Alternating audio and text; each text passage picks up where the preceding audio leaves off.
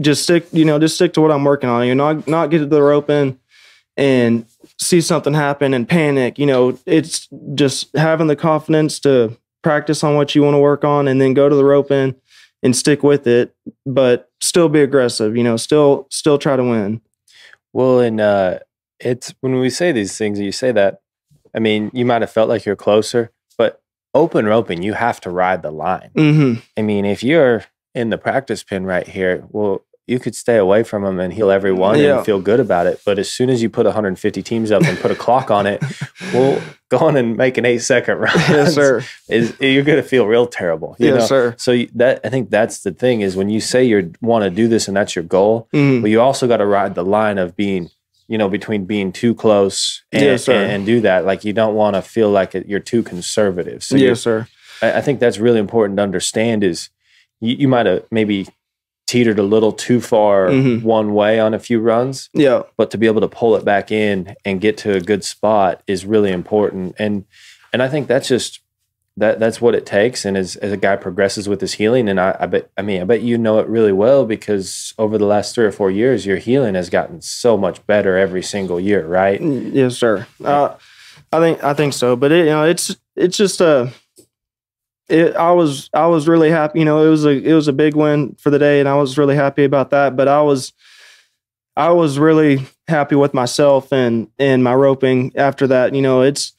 I don't feel like this year, has been that good of a year for jackpotting for me. I've gotten some spots to do good and haven't done good, and so for me to do this probably the last big jackpot before we leave for the summer. That did a lot for me, and that made me happy because it's frustrating how much work you put into it, how much effort goes into how many steers you run, and then to go to the roping and let something silly keep you from winning. And I've done it all year this year. Well, it'd be good and maybe slip a leg or Brock Crusoe or third high call, lay it beside him. But it happens, and so just for me, it was a really big win for me, and I was really happy about it.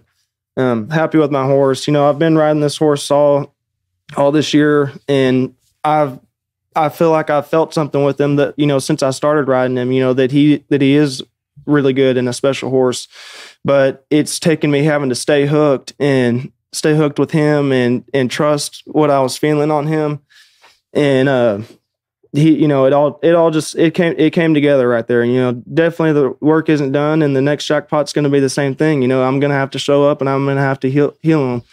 And but I was happy. I was happy with this. I mean, I got to agree with that. And building on your runs is really important. But what about mentally? When you say, "Hey, I haven't had quite the year," and so going back to it. You get to make your first NFR this last year.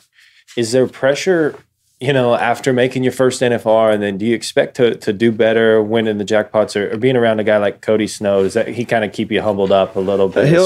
He'll keep you humbled up, but no, I think like making the finals and stuff, and I had a lot of confidence about that, and then went to the finals, and it wasn't great. I didn't heal very good.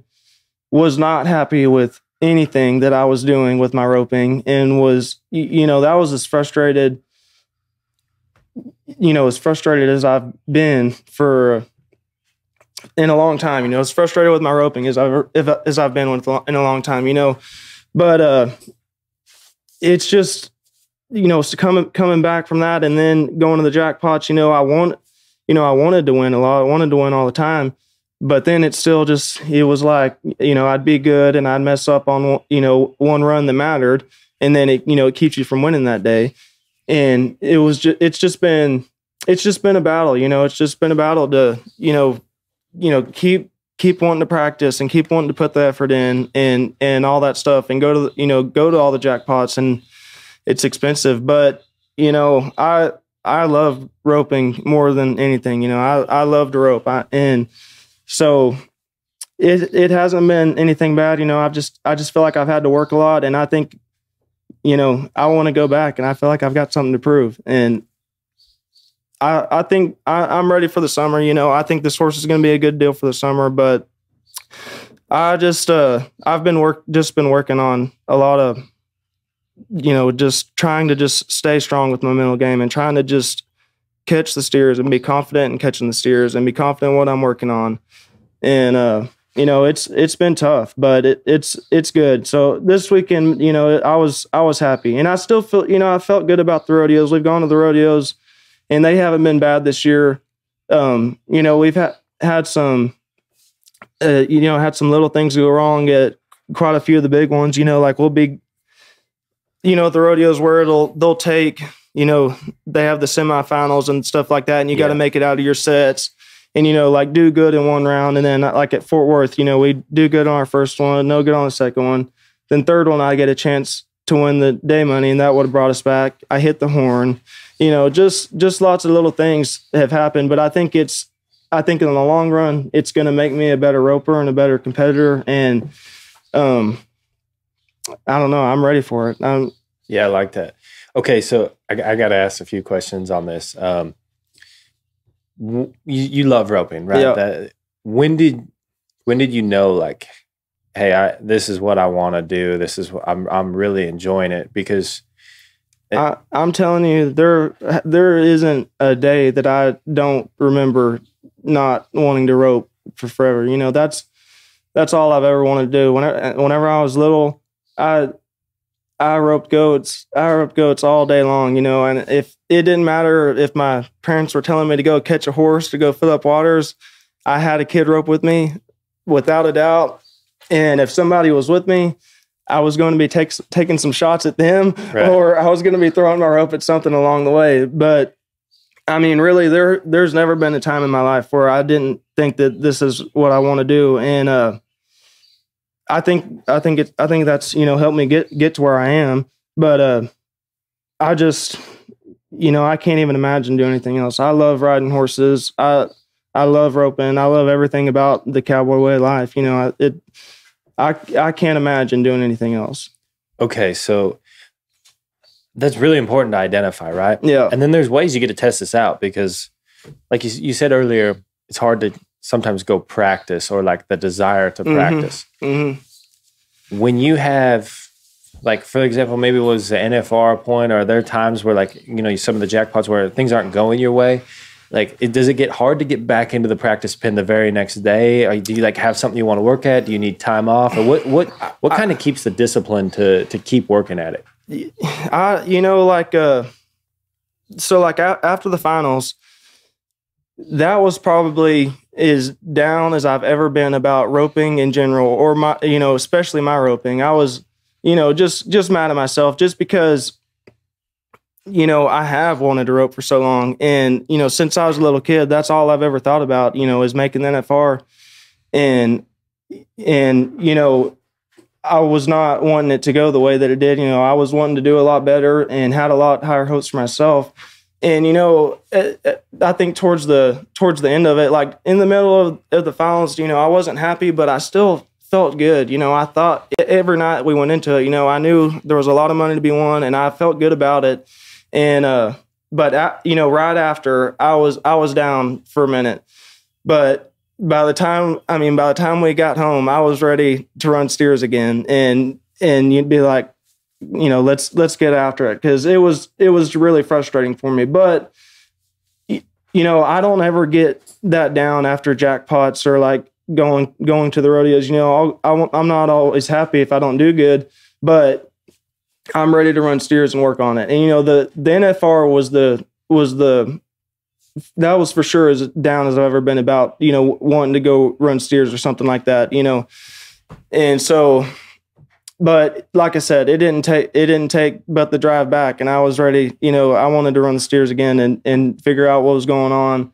And I don't know. Well, no, I think it's important, right? Because when you say you love it, yeah, if you love it, well, having a bad NFR, I mean, I wouldn't know. Haven't even really got close. But if you do have a bad NFR, it's got to be the oddest thing, like, to your mind, because you've got this, like you said, you've been wanting to do it since you're a kid. Mm-hmm. It's your dream. And then the dream kind of turns into a nightmare. Well, that's kind of where I was at for a second. I was like, this is what I've, worked for. And I do this, like, seriously, everything that I've done since I was a kid was, leading up to that spot. And then I show up and rope like this, I was just, disgusted with myself, so I was so disappointed just in everything that I did, because those steers aren't that hard to heal. They aren't bad. And I know I can heal them. And that's what was frustrating, is because if it was just like, I went in there and I was like, I don't even know, I can't, it's too hard, or it's this or that. But it didn't feel like that to me. It just felt like I wasn't executing anything. I didn't feel like I had my rope in the right spot. Felt like I was riding terrible position, and I just didn't feel like I was doing anything right. But yeah, after, I was just like, wow, this is what I've worked for. And then I do this. So that part was really frustrating for me there for a minute, but it's just given me more drive. I mean, I want to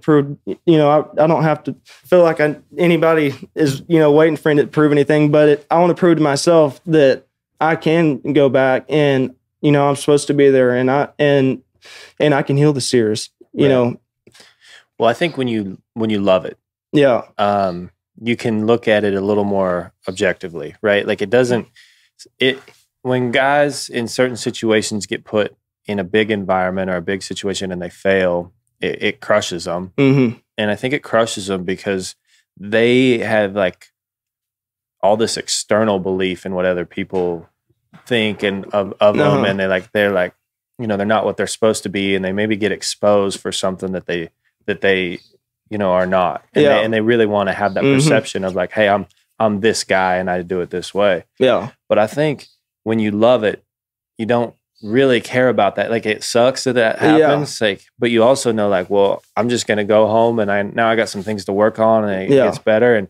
it's kind of devastating, but also you can get that, like, hey, I got some things I want to work on. I know that wasn't my best stuff. Yeah. But I also go to this too. What's wild is you probably ran a lot of steers, right? Yeah. And there was some days practicing probably for the NFR that you were the man, and you probably healed. Yeah. Every steer you got turned, or you felt like you were getting them all. Yeah. And then you might have 1 or 2 days in there where if you got 10 turned, you might have missed way more than what you expect out of yourself. Yeah. Well, that can happen at home. Well, it can also happen over a 10-day period too, right? So it's like, but no, man, I think as someone like establishes that, kind of enjoying roping like you do, it makes it easier to just work at it all the time. And I think people that want to work at it like that, those are the ones that get really great at things, because the winning, it's great, but you're not going to quit because you lose. Yeah. And I think that's really important to have that. And I think that's what it takes to be one of the high-end competitors in any sport or business or whatever it is, right? Yeah. I mean, it's not even being okay with losing, because I don't like losing, and I winning, that's like the best. I mean, for me, I know whenever I win something, like, it's like the best feeling in the world, because you do put all this effort into it. You run so many steers and ride so many horses and do all this stuff to work on getting better. And then so whenever you go win, it's just it just feels like, to me, it feels like, I accomplished something then, like, it feels like, what I'm working on is working a little bit, or I can start to see some results. But, yeah, I mean, I love the ride, I love riding horses, and that's one of the nice part of, about going and roping at Cody's. He rides a ton of head horses. I can bring as many horses as I want to bring, no matter what. He's going to make sure I get through all of them. And we don't ease through them. We get through them, but we run quite a few steers on all of them, and make a bunch of runs in the day, and that's fun for me. I mean, it doesn't feel like work. It doesn't feel like I'm I'm not putting, it doesn't even feel like I'm putting out any extra effort. That is just like what I want to do. I love that part. So let's talk about the confidence side of things. Was that a big hit to your confidence, like the NFR this year and maybe some of the jackpotting? Or what do you feel like that, like, because you mentioned your mental game. So the first thing I think is, well, what happens there when things don't go your way or you're not executing like you can at home? Yeah, I mean, it definitely, it messed with my confidence a little bit, I think. And it's weird because I don't feel like it changed anything for me for the rodeo aspect, even though that was at a big rodeo. But at the rodeos, I'm really confident in the way that I, where the spot that I ride to and the way I swing my rope and the way and how I put it down. I think that, I'm really confident in that on fast, aggressive shots. There's not much thought that goes into it, but the jackpotting part, that's like that's my constant battle. And there's so many jackpots that it's really expensive if you don't do good at them. And so yeah, I mean, I think my confidence changed a little bit after that, just on being able to get to the spot where I need to catch and catch the steers. And like before the NFR, like before we left for the summer last year, I felt like my jackpotting was good, and I felt like my mental game was really good. I just felt like I was really confident in everything I was doing. There was no other, really thoughts coming into my head other than, roping the steer for what he is. And if we get good enough steers, we're going to get paid. But if we catch all of them and don't get paid, it's not a big deal. And so I feel like it's been hard to get back to that spot. But it feels better. It feels better now than it has.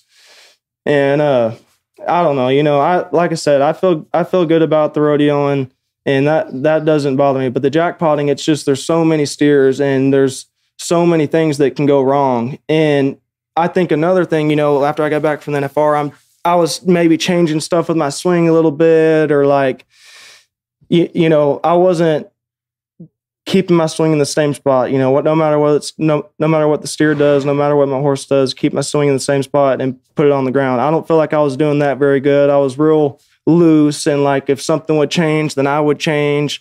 And so yeah, that's been my, practicing. That's been what I've been working on, is just trying to stay really just disciplined with my swing and with my horses. And yeah, so I don't know. That's kind of where I've been at with that. But well, I think when you say the thoughts come in your head, because that really hits home for me.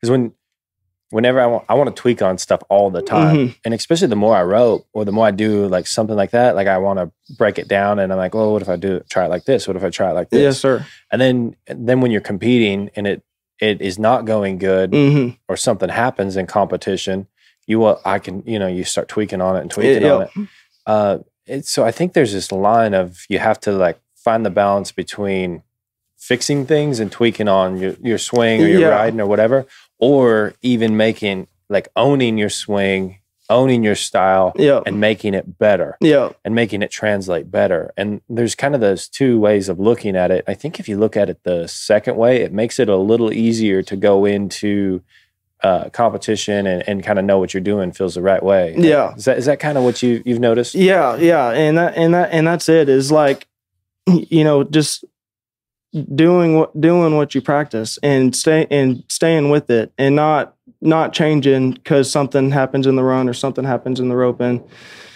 And that's what I feel like I didn't do good at the finals. Whenever it did start not going good, then, I'm going to practice and I'm riding different horses and, doing all this stuff, trying to fix it, because it was like, it was like a panic, like a scramble, like, oh crap, this isn't going good. I gotta do something different. Right. And, so I think, I've been trying to get back to that spot where I'm just really confident in everything I'm doing, and, where I'm putting my horses or what horses I'm riding. And, that's been tough, but that's been the battle right now. But I like it. I'm really confident in this horse. I'm really confident in, what I've been doing with my roping here lately.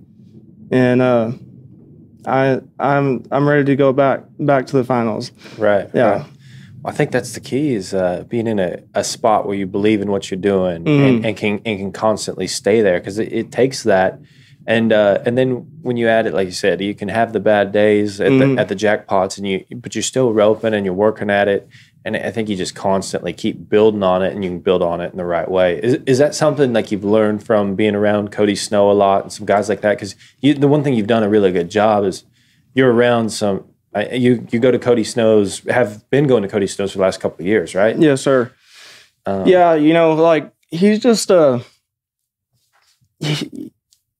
he's just not an excuses guy, and he's like just real. He's a no bullshit guy for a young guy. That it's amazing to have one he'll be straight up with you, won't he? Yeah, for sure. Like if let's say I do something, I let off and get a leg and let the steer get out in front of me, slip a leg. In his mind, he's like, well, why don't you just don't do that anymore? Don't do that. It's not going to work. Don't do it. Yeah. And it's for sure it's easier said than done. But, that's kind of how I try to look at it, is like, that this works somewhere sometimes, but it doesn't work all the time. So yeah, don't try to do that anymore. And he's really good about that. One thing that he's really good about that I would like to be better at is, Cody, he can back in the box. It doesn't matter if it's at a 12 slide, a little rinky-dink jackpot, or if it's at the biggest jackpot in the world. Whenever he backs in the box, I mean, he's about to nail the start and put it on the horns like he means it. There's no float. He doesn't float and hang. And I think what I like about that is it just takes out the room for error. And that's where he gets well, don't do that anymore, because if you float and you're planning on a shot head and then the steer steps to the right and you miss or whatever, then, you don't see him do a lot of stuff like that, because he's so aggressive from the start to going to the steer and putting it on the horns. There's just not a lot of room for error. Right. And I think that, that's helped me. And, I've got to hear some of the stuff that he says about, like Wesley. He told me one time that he was talking to Wesley about jackpotting and stuff. And, he's like, Wesley, he just, he literally just ropes every steer for what it is. Like, whatever you do not take yourself out of it. But if it sets up fast, heel him fast. If it doesn't set up fast, heel him when you can. But catch the steer. And just like every steer though, in the practice pen, don't try to pull off a crazy shot in the practice pen. That was the biggest thing with my practice whenever I started going and roping at Cody's. I was still living in a lot, and I was driving up, and I'd stay at Cody's for a week and practice and go to jackpots. And I remember him asking me one day, he's like, what are you even trying to work on whenever you practice? And I was like, I just want to heel him as fast as I can. That's it. If I'm not throwing if I'm not heeling him on the first hop, then I did something wrong going down the arena or with my swing or something. And I think there is something to that, but it's not, there's just too many jackpots and there's too many things that can go wrong for, to be able to do that all the time and keep your money together. Right. But, so, then I tried to start just catching more. I'd be on a young horse and he'd kind of go at one and I'd be wide and let him get out in front of me and heel him. And he's like, why would you even do that? Why are you doing that? He said, catch the steer. Get over the steer and catch him. Yeah. All right. Yeah. Well, I think accountability, like he's gonna hold you accountable, because the one thing he's done, Wesley, they've went through probably the toughest time of roping and gotten to a really high level as a team. Yeah. And you don't see that for a lot of young guys to get to where they're at that fast. Yes, sir. And there is no excuses, but I think also you look at, as you build a game, like what works is he has his run and it's really in stone what he does, how how his horses work, and it holds up. But he is also really like mastering what he does as a header. Yeah, the no excuses. Yeah, the work at it like he does. That's a hard guy to beat, because the whole body of work for him is really unique, and I think that's something you know, having a guy like that, and then will treat you as like, hey, when he's saying those things, it's he means it, but it's like, it's not in a mean way. It's just like, hey, this is like, why are you doing why does that make sense to you? Yeah. Well, and I mean, that's the other deal. I mean, he doesn't want me coming over there and healing for him, and you know, and us not be making good runs. You know, he would rather, you know, he'd rather have somebody else over there healing, which I totally get, but that's how, and you know, just how intense he is, and you know, he worries about winning, and I can guarantee you, if things aren't going right, the practice is about to change, or the horses are about to change, or something's about to change, because he's not okay with just going and it not going the way that he wants it to, you know. Yeah. But you know, it's just been really great getting to rope with like Clint. I mean, I get to go rope with him, practice with him, and he's got good cattle. And but at the jackpots, having him as a partner, it's just it's so nice for me, because it does actually give me a chance to work on my jackpotting and work on getting better with jackpotting. Where, like, you know, if you got a partner that you rope with every day or whatever, but then you go to the rope-ins and you don't get any looks, or, you know, you only get looks sometimes, then it really doesn't give me a chance to work on anything. I've got to just catch on those chances that I get, which I need to do that anyways. But with Clint, I know he's going to turn. I mean, he's going to turn pretty much all of them. He's going to handle them good. His horses are good. And he really lets me get to work on that actual part of my roping, because you can only work on it so much in the practice pen, right, you know, but it's not realistic.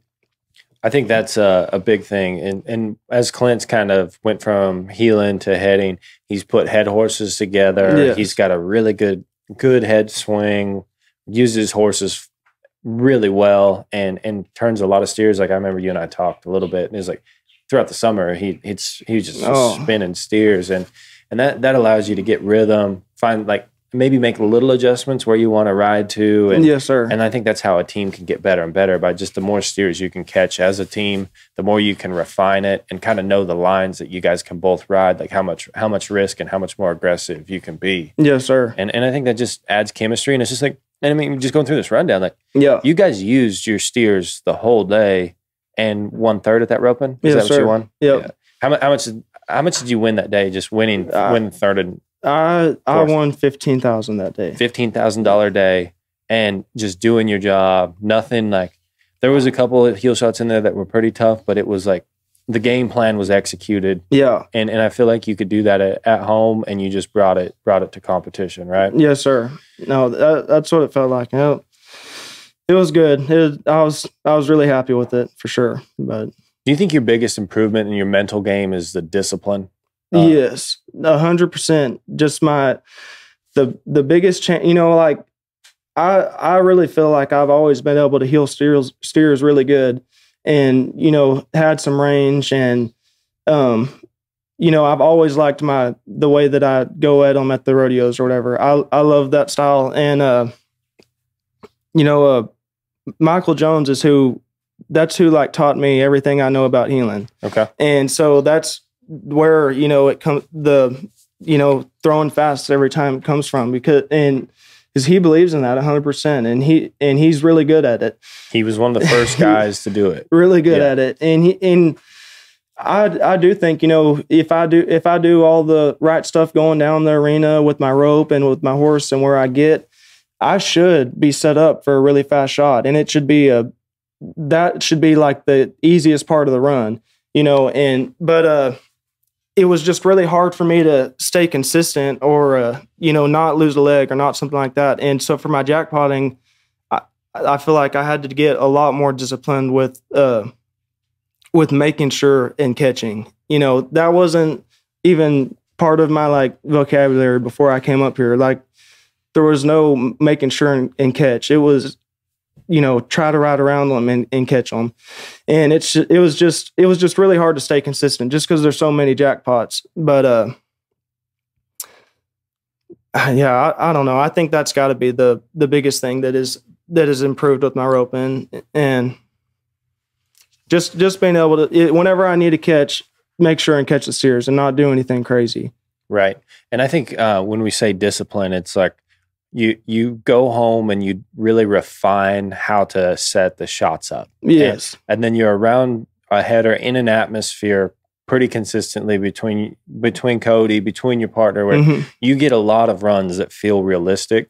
So you've got a really good idea of where your corner, where your swing, everything needs to be. Yes, sir. And so then when you go to competition, what you're thinking about is how you're riding to that spot, right? Yes, sir. And then it's just reading the cow and taking the cow as for each individual steer. And that's something you just said a minute ago about like Wesley Thorpe, that what he does so well is he catches steers like that. Yes. And I think that's what discipline is to me, right? Yes, sir. Is whatever you work on at home. Yeah.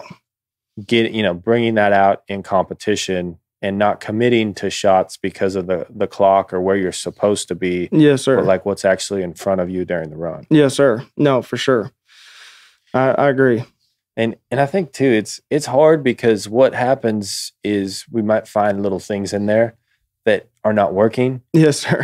And then you gotta go fix that at the house. And then sometimes you gotta fix it in competition as well too. And it does take, sometimes you have to step back and be willing. And I think that's where the little things like just trust in it, or really being able to fall on the, hey, I love this. This is what I'm doing no matter what. Yes, sir. And I think that kind of helps it all out. So. Yeah. Yeah. Well, man, I really do appreciate you. We obviously got to do a rundown. I think this second portion, we'll turn this one into the kind of the podcast part of it. But man, you've done a great job with your roping. It's evolved a lot, and it's kind of cool to see how you've gone about it. And is there anything you kind of want to add or throw in here? I just just thank you for having me here and everything. And there's been lots of people that have helped me out along the way, and my parents have been a huge part. And, these people, Ozentowskis, they're letting me ride this heel horse. I mean, it's just, there's so many people that are behind me, and it's a good feeling to have that, that's nice. And I appreciate all of them. And it's what makes this sport special too. Is it's a lot of work that goes into it. There's a lot of different aspects, and yes, sir. And to get that kind of camaraderie is great. And yes, sir. It's cool to see things like that, like someone that has a great stud horse, and to yes, kind sir. of be able to get things like that out and to show them and see what they can do in competition, and as things get better like that, that's pretty special. Yes, sir. Well, thanks again, Ross. I appreciate it. Yes, sir.